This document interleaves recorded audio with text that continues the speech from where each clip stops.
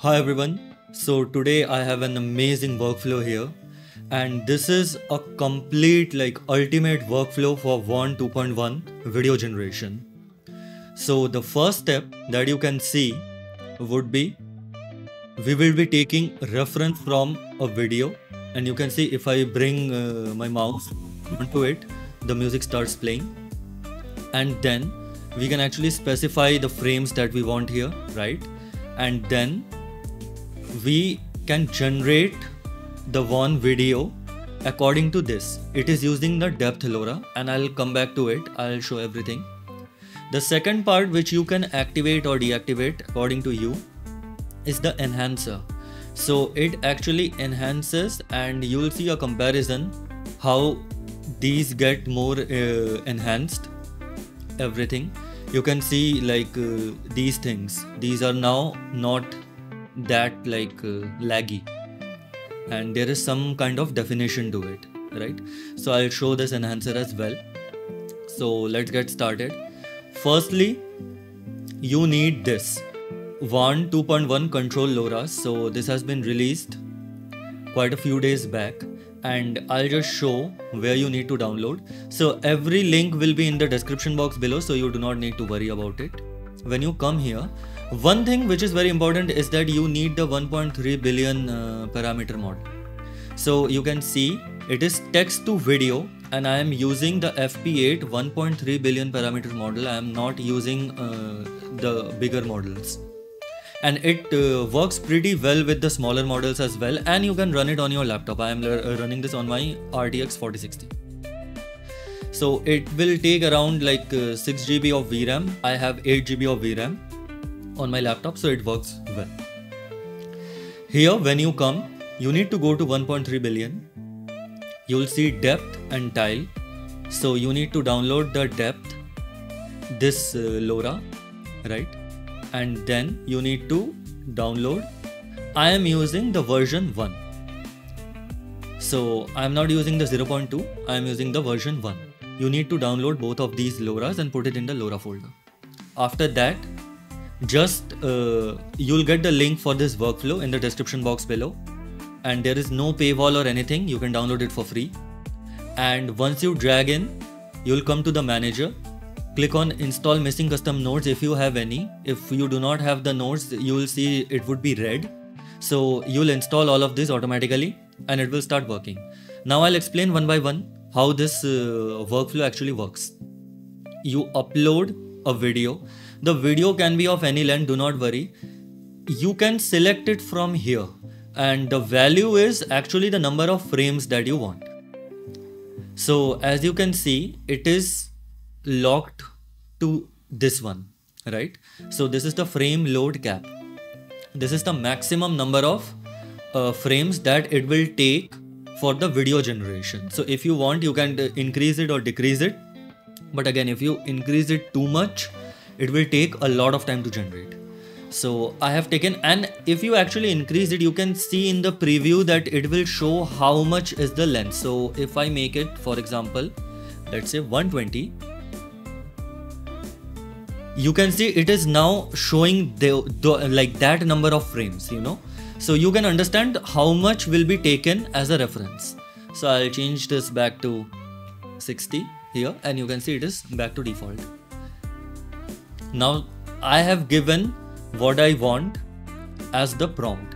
Negative prompts, I don't think you would be needing to change it much. If you are using something like landscape or something like that, then you would probably need, but other than that, you would not need. Here you can see I have given, firstly you can define the subject, right, and the action. So here she is dancing, so I'll put the same thing. And it is not actually important to give the same gender or same type. You can give an old wizard, it will just take the depth. It works very similar to the Flux depth models. So you can give that. Somewhat of the environmental background, like moonlight in a misty clearing, black crop top. You can give any kind of description of the dress she would be wearing, long flowing skirt, and like that. Then you can add some things like night scene, ethereal glow, magical aura, you know, some little details. mystical symbols floating in air.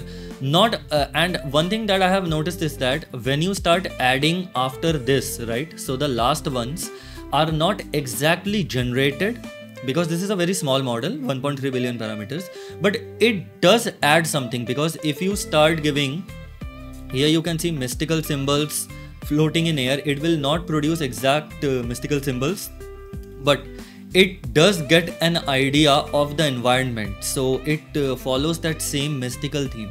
So even if it is not like exactly following the later on prompts, adding them is always better because it helps in building the environment. I hope that is clear.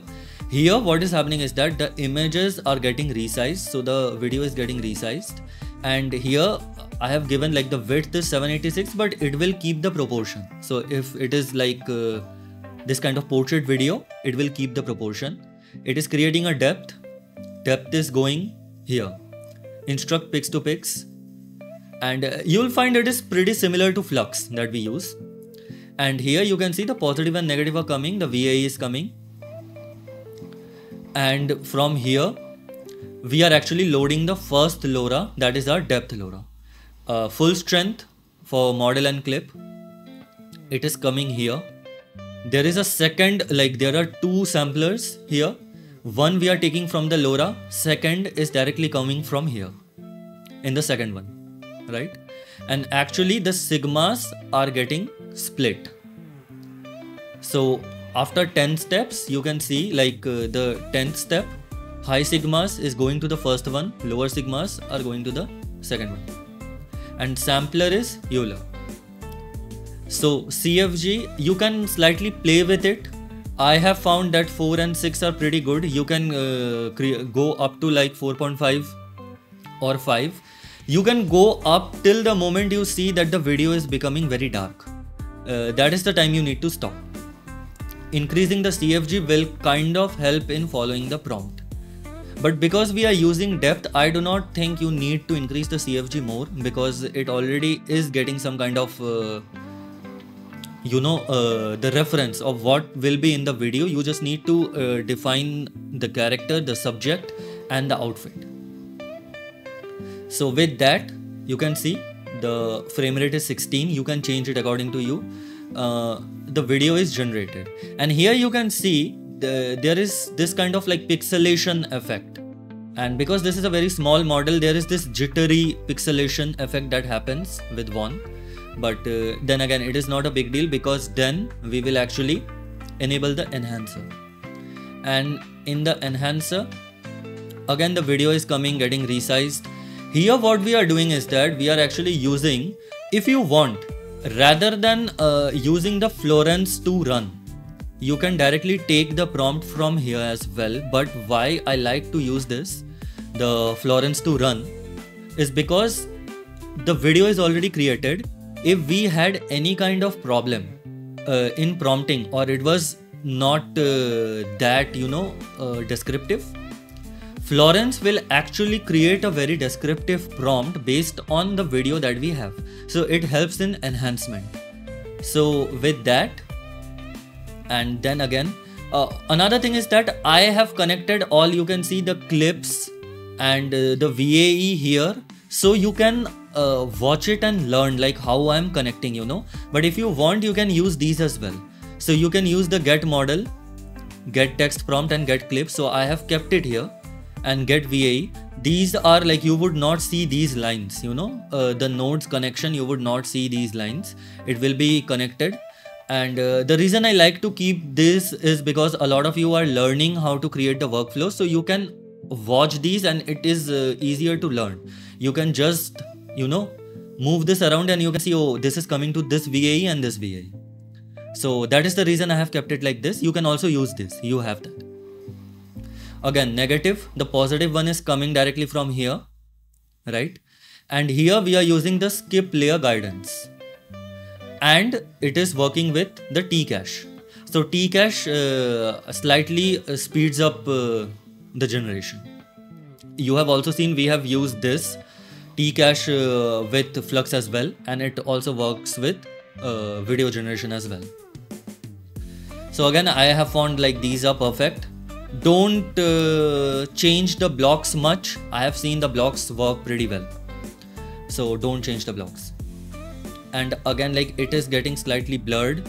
It is coming here. The blur is necessary because then what is happening is that you slightly blur this one, and then when you regenerate, so it is getting a clearer image rather than trying to focus on the jittery image. So yes, and after that, this is just to purge the VRAM. So basically it is clearing up your VRAM. And with this, one thing interesting you can see is that in the case sampler, we are using the sampler as a gradient estimation. So again, this one, and here the LoRA that we are using is WAN 2.1 1.3 billion control tile. So in the previous, here we were using the depth one, now we are using the tile one that you will get from here, this one, version 1, right? You can see I am using the version 1. And with that, all of this is same, like you are getting the source from the source FPS from the video itself, and then it will create this one, which you can see comparatively is higher quality than the one we generated. So if you compare, just look at the eyes and the lips and you can see it is slightly better. Again, if you increase the resolution, it will take a lot of time, but it would work very well. But this is the thing, you can see this necklace and the pendant, it is becoming star, something less jittery. The hair, you can see here, the hair seems like completely pixelated. Here at least you can see those fine hairs, and everything is pretty good. Even in the background you can see these kind of like magical elements. These lack in the first generation, which is getting enhanced in the second one. And one more thing that you will find pretty amazing is that look at the transparency. It is translucent, look at the fabric, it is of higher quality. Even the fingers, one thing is that the fingers are not great with 1.3 billion parameter model, but still the resolution is getting higher. Just look at this, accessory and this one. So it is getting higher resolution and the jitteriness is quite less. Even in the tree you can see the detailing is getting, just look here, it is pixelated, it seems like some kind of spray paint. Here the focusing and everything is getting slightly improved. So this is the whole workflow. You can download it, you can run it on your own device, and let me know what you think of it. And if you have any kind of doubt or comments, put it in the comment section below and I'll try to reply as soon as possible. Thank you.